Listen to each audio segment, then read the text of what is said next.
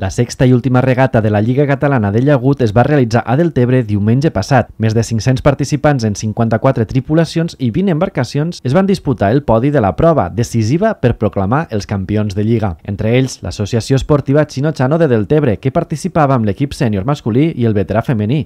El seu president remarcava la tradició d'este esport, sorgit de les embarcacions de pesca conegudes com a llaguts o muletes. És algo tradicional, que al País Basc està molt arrelat, però que aquí a Catalunya també ho tenim, que mos ve de casa, mos ve de tradició, i que vinguin no només a veure-ho, sinó a participar-hi. Estem oberts a totes les categories, des de 5 anys fins a 90, i que, a veure, hem d'aprofitar este camp de regates únic que tenim, que és el nostre riu. Per part de l'equip sènior masculí del Xino Xano, van aconseguir pujar al podi com a tercer classificat en un final de Lliga molt disputat. La prova d'este diumenge va ser determinant i els del Xino Xano van arrabassar la tercera plaça al Cambrils. La primera posició va ser per als xons Empúria-Brava amb 114 punts, després del Club Nàutic Flix amb 122 i Xino Xano amb 107. L'equip veterà femení del Xino Xano ha finalitzat la Lliga en vuité lloc. El podi el va encapçalar l'equip femení del Rem Capgrossos Mataró, que participaven amb l'amenaça de l'equip de Rem Badalona, que estava a només 2 punts i els podia prendre el primer lloc en esta última regata. El pròxim cap de setmana del 30 d'agost i el 1 de setembre es disputarà a Sant Jaume d'Enveja el Campionat de Catalunya de Llagut.